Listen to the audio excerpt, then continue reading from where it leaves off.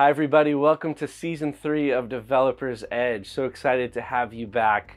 My name's Chuck Friedman, I host Developer's Edge, and I'm happy to welcome our video producer Addison Snidel to help me introduce our guests and talk about what's so special about some of these episodes. Addison, welcome. Yeah, thanks for having me. This season is going to be a good one.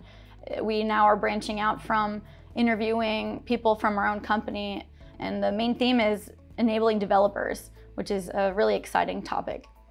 Yeah, and I'm excited to talk about our first guest, Dan Butchko. I go way back with Dan.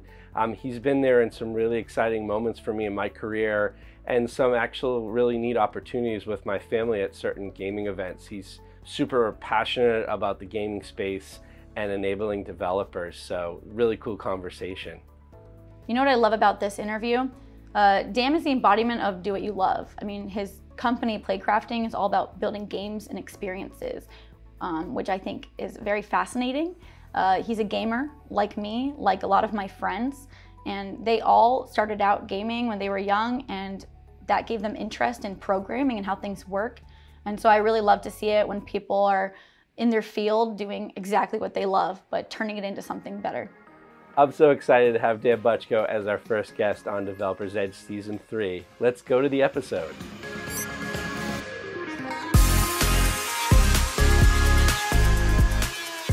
We're very excited today to welcome our guest, Dan Butchko, who is CEO and founder of Playcrafting. Dan, I've known you for a while, a very inspiring individual for me, as well as many others across your community. Thank you so much for being here today. So good to see you, Chuck. I'm really happy to be here too. So what is Playcrafting, and who are some of the companies and communities you work with? We at Playcrafting are a company that works with developers around the world and with brands around the world to build games and experiences that would not have otherwise been possible. You can kind of think of us as an agency sort of model with a huge network of game developers sort of appended onto us. We build games for emerging technologies. We build games with and for brands that are looking to infuse their brand into the content of a game. And most importantly, we do this alongside that big network of developers. So we are a funding arm for developers to do what they love, to do what they do best, and for brands to reach their consumers or reach new consumers in exciting new ways that really leverages the power of games. Do you see something particularly in gaming as the right way to be able to highlight other people's creativity or passion for what they do? Yeah, I think because games are experiences, they are interactive experiences in a very specific way that is unique to games, unlike other forms of media or entertainment.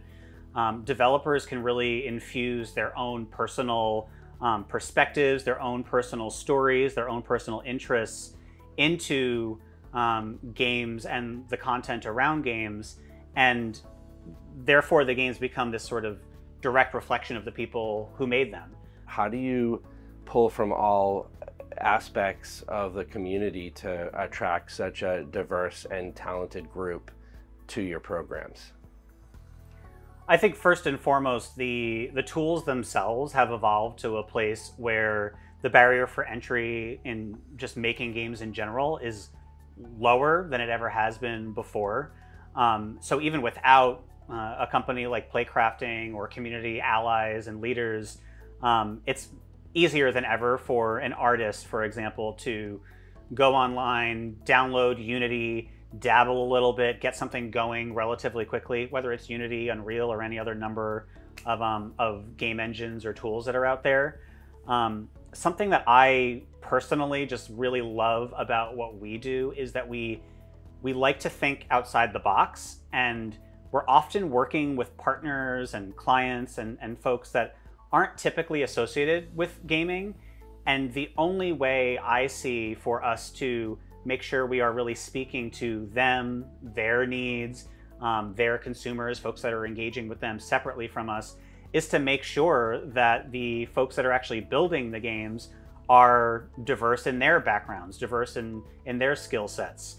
I think it's those unique perspectives and those unique skill sets coming together, that collaboration, those forced moments of challenge and contention that really breed games that are more engaging and immersive and can captivate and connect with a wider audience in the end. And on top of that, I just really love bringing people together and finding ways to connect people that would not usually interact in the world outside of us. So when you bring those couple of things together, it really is just a proving point for collaboration, and diversity of background is really powering the immersion behind games in general. How do you ensure that the opportunities that you're bringing your developers and creators in your community stays genuine? Yeah, it's a really good question. Before we do any client opportunities or sign them on, we make sure that we are incorporating direct and indirect developer input and feedback in that process. We're regularly surveying our developers on the trends in the industry that are most exciting to them, brands that are making big waves, emerging technologies, failing technologies. So we're considering that in anything and everything that we do. We also have 5 core commitments that Playcrafting it's sort of at the foundation of everything that Playcrafting does. And one of those is to make sure that any opportunities that we pursue are in alignment with the values that are reflected in the developers that are in our network. What does that mean in practice? It means when a new opportunity comes knocking at our door, we have an internal team meeting. We're talking about, where is this brand at? Where is this technology at?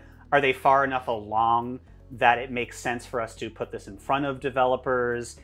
Is the documentation there? Like, there's the nitty-gritty stuff, and then there's also, if there's a hot button issue that's attached to it. One really good example of that would be NFTs and Web3 and crypto. These are all things that are super, super popular right now and are buzzwords, not very proven. And also NFTs have been negatively regarded by a lot of developers in the industry because it can be very manipulative. It can be very exploitative to build something and then have it just kind of out there replicated and not regulated. I'd love to hear from you, like, in the past 3 months, what is something that you've seen in games? It could be a specific developer, a specific game, a technology that has you extremely excited. I would say that, especially during COVID, virtual reality kind of getting to a point where my now 11-year-old is interested, not just as a way to escape or to try something new and immersive, but to connect with friends. And to be able to do that, I can't say exactly what games. There's a range that he's taken up on with the Quest 2 that we have, that we're fortunate to have. But it's really cool seeing him kind of go off in a world with other friends and be able to play something and know that where he couldn't be in the same room with them or in the same space, he's still able to do something kind of together. And that's been cool. So I see a lot of potential with that, even as people get healthier and start to congregate more. That definitely showed me, and I think a lot of us, that there's potential there. Well, Dan, I want to thank you so much for your time being on Developer's Edge and having this conversation with me. We touched upon a lot of what I love about you and what you do and the communities you work with and enable. Thank you so much, and it's always awesome to talk to you. Thanks so much for having me. Thanks for joining us today on Developer's Edge. If you liked the conversation, be sure to subscribe and check out our other series. For additional content, tune in to the Developer's Edge podcast, available on Google, Spotify, and Apple. Until next time, take care, and we'll talk again soon.